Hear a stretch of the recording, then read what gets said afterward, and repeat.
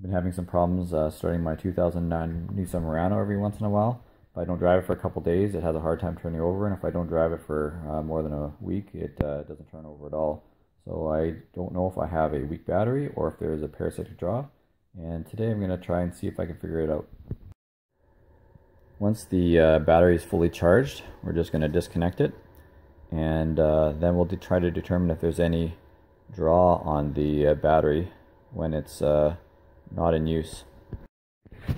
So we're going to disconnect the negative terminal. I always recommend using the negative terminal because the negative side is actually connected to, is grounded to the frame of the car.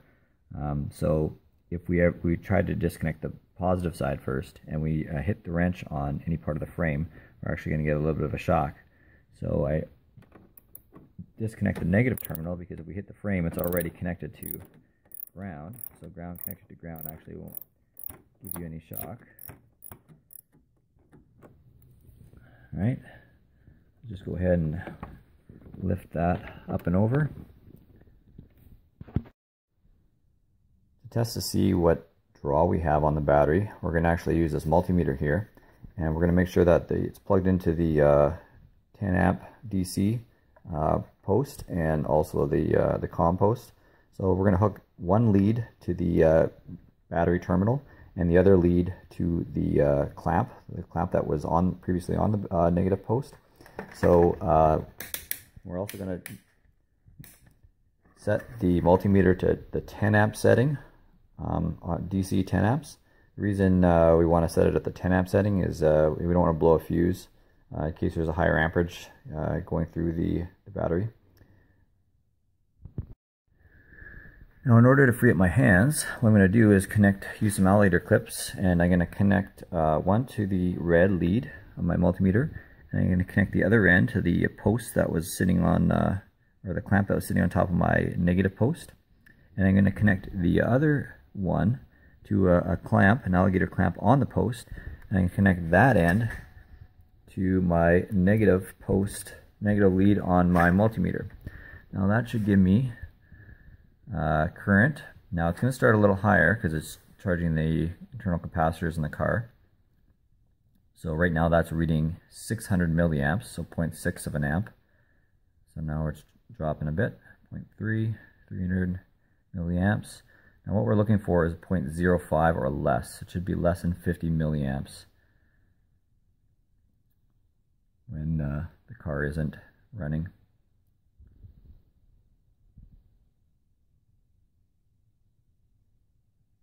That's 180. So that is a little bit high. So we have a little bit of a draw on the battery, and now we're going to try and see if we can figure out what is causing that draw. To figure out what's causing the draw, we're going to have to pull some fuses. So there's two fuse panels. One is under the hood of the car in this compartment here on the driver's side. And I'm just going to pull, there's two little clips here. Pull that off. And the other one is in the driver's side under the dash. Right here, we're just going to pull this panel right off, straight back out. And you're going to see there's another bunch of fuses here. And there's also a fuse puller way up at the top there that we're going to go and reach out and grab so that we can pull some of these fuses. So you're going to want to reach up and grab underneath the fuse puller. That's what it looks like. So it has two little grippers here. You can snap it on a fuse, pinch it, and then pull the fuse straight out.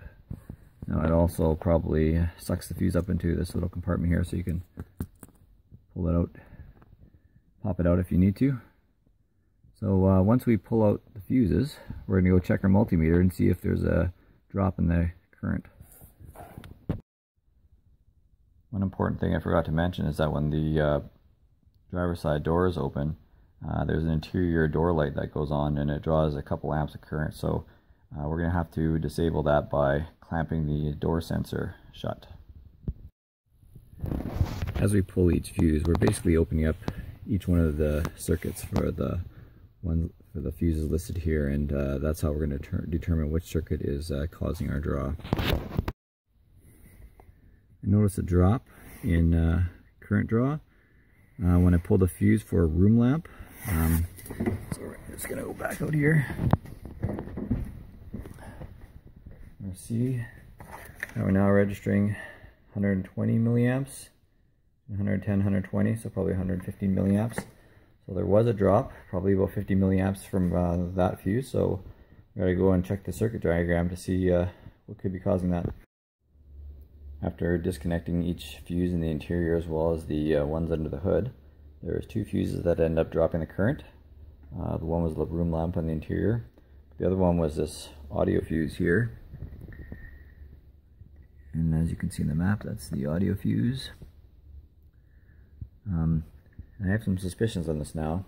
When I first bought the Murano, I installed an iPod integration unit that basically allows me to plug my iPod into the car stereo. So I'm going to go disconnect that device and see if that reduces any of the draw. We just connected the iPod integration unit that I had installed when I first bought the Murano. It's Neo Car Audio, but I think it's actually made by a company called iSimple, and the model number is PXAMG. So we'll see if that has any positive impact on the current draw. Disconnecting the iPod integration unit that I had installed takes me down to 0.03, and that is about 30 milliamps, and that is totally acceptable. That's what I expected to see, so I think we actually found the culprit here. I'm going to go do some research online to see if anybody else had any similar issues. After doing some research online, it looks like quite a few people are also experiencing the same issue with this iSimple gateway integration unit for iPods. So if you are experiencing that, I recommend disconnecting it so that you can avoid draining your battery when the car is off.